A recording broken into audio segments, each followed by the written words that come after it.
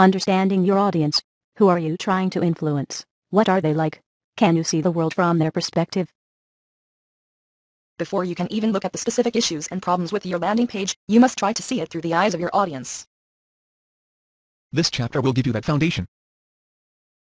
Empathy, the key ingredient. We are all familiar with the golden rule, do unto others, as you would have them do unto you.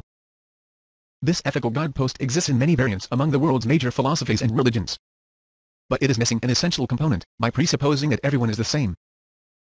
Moreover, it makes your behavior and beliefs the standard, by which all conduct should be judged and measured. Do unto others, as they would have you do unto them. I ran across this more powerful formulation at a sales training workshop many years ago, and it resonated deeply for me. Here was the missing component, empathy. People are not all the same. If we want to understand them, we should try to step outside of our own needs, and experience the world from their perspective.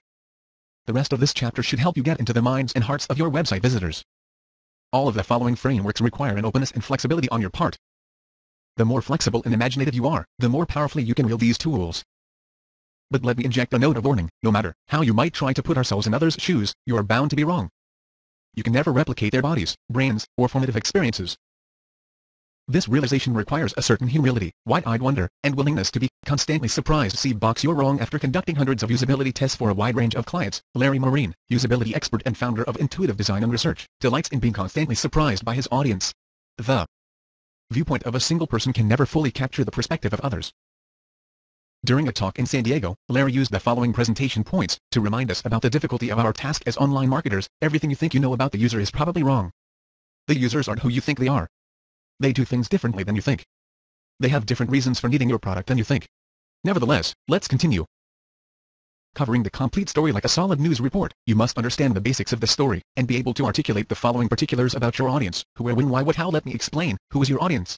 Where do they come from? The who of your audience is defined by their demographics and segmentation. Because you can't meet every visitor to your site in person, you are limited to using aggregated information.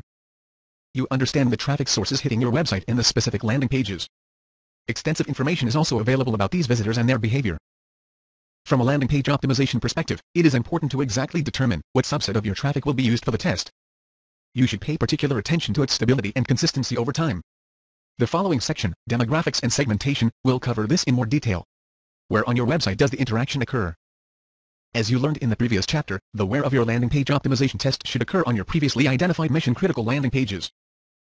Sometimes the where may be an offline call to action, such as a phone call or an in-store sale, but the mechanism for it, e.g., displaying a special dedicated toll-free number, or creating a printable coupon for redemption in a store, is still part of the website. When do your visitors make their decision? The when should be seen not as a specific time event, but more generally as a position in the decision process. Some visitors feel a vague unease about a concern that they may have, but have just begun to look around, and try to formulate a response to their problem. Others know exactly what they want, and may only be concerned with completing whatever transaction is required to obtain their specific product.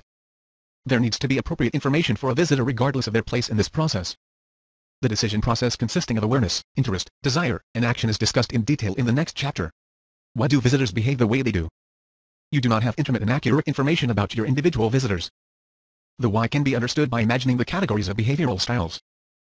Many psychologists and philosophers have proposed fundamental archetypes or frameworks for describing the basic human temperaments, and are consequently different ways of relating to the world.